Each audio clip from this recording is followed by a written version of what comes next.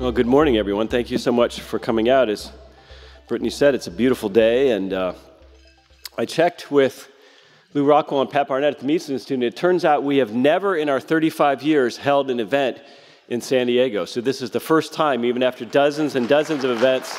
Yes. Our first ever conference in San Diego. We've had many of them in Orange County and Los Angeles, so thank you. Who says there's no libertarians in San Diego? I'm happy to report we have over 300 people today. I think about 6 or 8 states represented, and one lucky person from Australia who may or may not make themselves known. We'll see. All right, Finland? Okay, we have a Finn. Are you escaping the Russians today? They're okay. They're okay. So it's good for me personally to be back. I lived in San Diego for many, many years. My wife is from here. We met here, and our daughter was born here. And, you know, when you leave San Diego, there's lots of things you miss about it, and the climate and the weather and the natural beauty and all that. But I'm living proof of the fact that it is entirely possible to psychologically get over not having the San Diego Chargers in your life. So I'm confident that the Spanos family will somehow be able to soldier on without a few $100 million from all of you assembled here in your city taxes. I'm really excited, though, to have such great speakers today. We have 3 speakers in particular, in Patrick Byrne, Tom Woods, and Nomi Prinz, who are just those kind of remarkable people who are able to excel at more than one discipline in life or more than one job in life. And that always impresses me. I think most of us would be thrilled to just start one company or write one book or have one high-powered career, but they've all done more than that. So speaking of San Diego, I wonder how many people in the room, and I know Richard Ryder is here, he's an exception, but I wonder how many people in this room remember the name Dennis Thompson. I'm going to suspect not very many. So Dennis was actually a wonderful man, very sweet man, kind of a big guy, kind of a Santa Claus-looking guy. He owned an IT company here in San Diego County way back in the 1980s, and he was a dedicated libertarian, ran for Congress a couple times. And in 1990, he ran for Senate. I'm sorry, he ran for governor of California in 1990 on the Libertarian Party ticket against Pete Wilson and Dianne Feinstein. And this is the pre-internet age, of course, and his campaign budget was very tiny, and he had to spend an inordinate amount of it on some late-night cable TV ads, because in 1990, late at night on certain cable stations, the ad spots were cheaper. So he had this really short-clipped ad, and because it was so short, not too well produced, I might say, he felt like he had to get a lot in the 30 seconds. So he comes on and he's this kind of big guy with a beard. He's like, I'm going to cut your taxes. I'm going to get government out of your life. Just this crazy diatribe. And I'm thinking to myself now, looking back, those ads probably just reached a few thousand people on the cable TV airwaves back then, probably mostly insomniacs based on when they ran. And they cost many thousands of dollars to air. And when we look back on that, we think, you know, not a very good return on investment. I think Dennis ultimately got about 145,000 votes in that 1990 gubernatorial election, which is about 1.89% of the electorate. So, you know, if we were to fast forward to today, 20-odd years later, I think Dennis, who unfortunately has passed away, I think he would be astonished by this world we live in where a candidate or an individual who's trying to persuade other people can reach tens of thousands or even millions of people with just a simple click, putting something on a website, putting something out versus social media, versus all the work he had to do in 1990 just to reach a few thousand people. But I also think he'd be shocked that in this milieu we live in, that Rand Paul and Ron Paul and Gary Johnson haven't done better. It's so much easier to reach people today. We have all this technology at our fingertips. I bet he'd say, why aren't libertarians doing better? And as far as I'm concerned, especially for purposes today, I define libertarian broadly when I speak to audiences, and that's anyone who wants government less involved on any issue for any reason is a fellow traveler. And that's how I certainly view all of you today. I don't care much what your politics are. But this is always the question. I've attended a lot of conferences over the years. And we're very good at identifying problems and what's wrong. And of course, I'm biased. I happen to think Mises Institute conferences are a little more interesting than the ones when they talk about which guy or gal to elect or how much we should cut taxes. But we're always left with this unsettling question of what to do. Haven't we all asked ourselves that question a million times? Haven't I been asked that question a million times? What should we do? But maybe we have to look at the problem a little differently. What if the problem isn't political?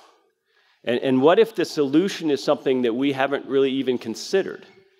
In other words, we're framing the question to ourselves even incorrectly. And that's why today we asked all of our speakers to, if they could, give us at least one or two real action items, things that we could employ in our own personal lives that might make a difference. So, I mentioned Dennis Thompson. I bet, or I hope, that more of you in this room remember the name Harry Browne. Can I get a show of hands, people who remember the late, great Harry Browne? Well, Harry was an investment advisor and a great libertarian. Of course, he ran for the Libertarian Party. He ran as the Libertarian Party's nominee for president in 1996 and 2000. And Harry was a tall and elegant guy, a superb speaker, always very well dressed, and his elegance, his eloquence was very much missed during this last run, this last campaign, where I, with all due respect, I don't think Rand Paul and Gary Johnson had his innate ability to present the libertarian message in such a simple and a compelling way. I mean, Harry was really one of a kind. And Harry made quite a bit of money as a contrarian investor in the 1970s. He wrote a book that some of you may remember. It's called How You Can Profit from the Coming Devaluation. But he wrote a much more famous book than that entitled How I Found Freedom in an Unfree World. And this was really a huge bestseller, even among non-libertarians, and it became a libertarian classic. It was a big seller in the 1970s. And I asked Tom Woods, who's here with us today, to sort of, in a tongue-of-cheek way, reference the book as the title of his talk.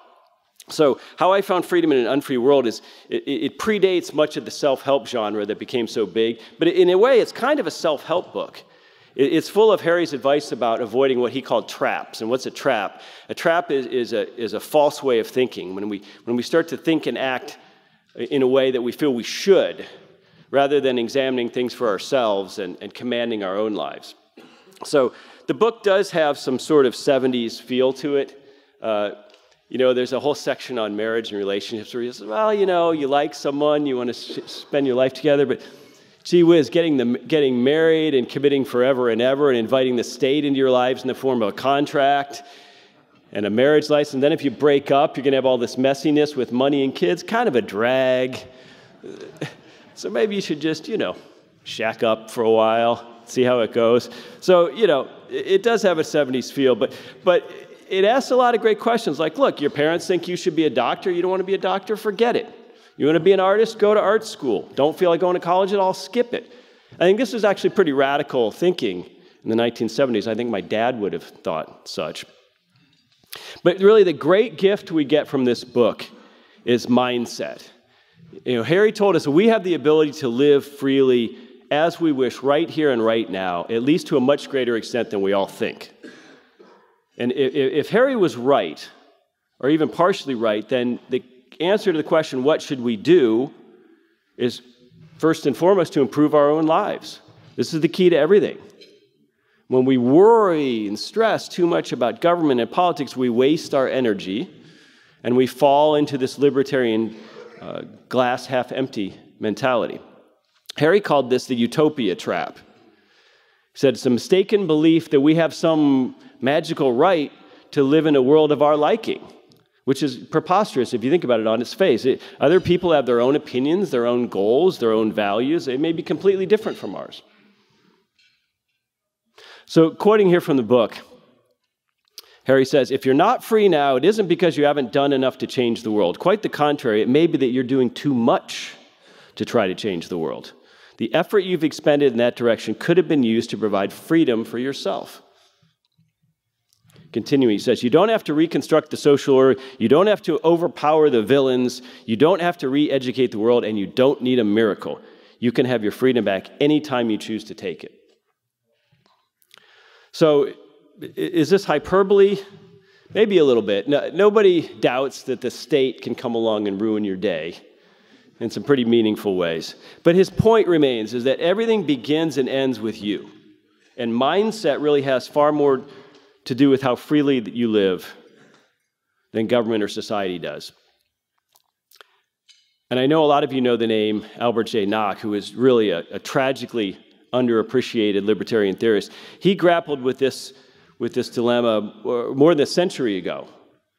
And trust me, Nock was absolutely a radical who understood the threat that government poses to us. But still, he was convinced that the only reform movement that mattered was the one that was from within, and that all we can hope to do is to present the world with what he termed one improved unit. And I think we all know this on some level, subconsciously, but I can tell you for myself, it takes a lot of strength to apply it every day. It's not easy. It's a lot easier to wake up every day and check out the latest outrage on social media. But if Harry's right, and if Albert J. Nock is right, the most important thing you can do for your liberty, far and away, is to improve yourself, materially, mentally, intellectually, and otherwise. That's the real revolution. And I think, it was true for the high school kids who used to visit us in Ron Paul's office when I worked for him in Washington, D.C. They'd come in and say, oh, what should I do? What can I do? And we'd say, take care of yourself. Find a job. Find an apartment. Get situated in life. Find an expertise. We had a lot of brilliant kids come in who had all kinds of skills in hard sciences and mathematics and all kinds of things.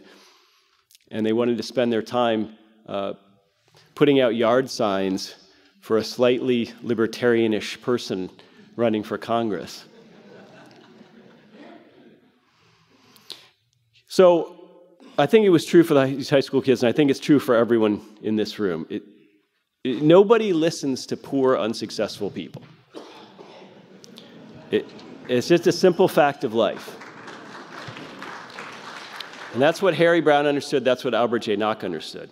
So focus on your own life. Free yourself mentally from all this angst about government. And get on with the best possible life for you and your family. Save yourself first. Find your own freedom in an unfree world. But there's one other quick point I'd like to make before we introduce Nomi Prinz, and that is that we have to understand the concept that virtually everything good and meaningful that happens in the world really happens on the margins. That's where all the action is, and if we choose to see it. Now, in economics, we understand this concept of the marginal revolution. It changed economics forever. It changed the way we see the world forever. It allowed us to understand that the value of everything, including your time and energy, is highly subjective. It doesn't matter what something costs in terms of the materials or the labor or the capital inputs or how much energy and time you put into it. What matters is how much people value it subjectively on the margins. And I think we can apply this to what we do in trying to persuade other people to come to our perspective. I have this ridiculous drawer at home in my closet. It's full of T-shirts. It's full of T-shirts that I've accumulated over the years from places like The Gap, okay?